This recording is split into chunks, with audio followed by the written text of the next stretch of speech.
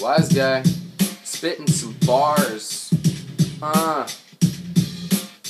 Yo, when I smash a beat, it absolutely has to be a masterpiece. Cause if it's not, it's actually trash to me. I scrap the sheet. If you're fake, you can't grow naturally like a plastic tree. Someone has to teach you whack MCs how to act and speak. The music industry's a tragedy, it saddens me. The mainstream rap is weak. Fake street rappers keep babbling about the fancy bling and the plasma screens, or bragging about packing heat and selling crack to fiends. You say you clap the piece, you claim you stacking G's. It's all whack to me, you cats just need to stop rapping please. Haters walk around downright mad at me, cause I hold my whole town down like gravity. I'm practically a rap machine, you haven't heard a track from me. Mostly cause this battle scene has been distracting me. I'm a savage beast, if you have some beef then grab your team.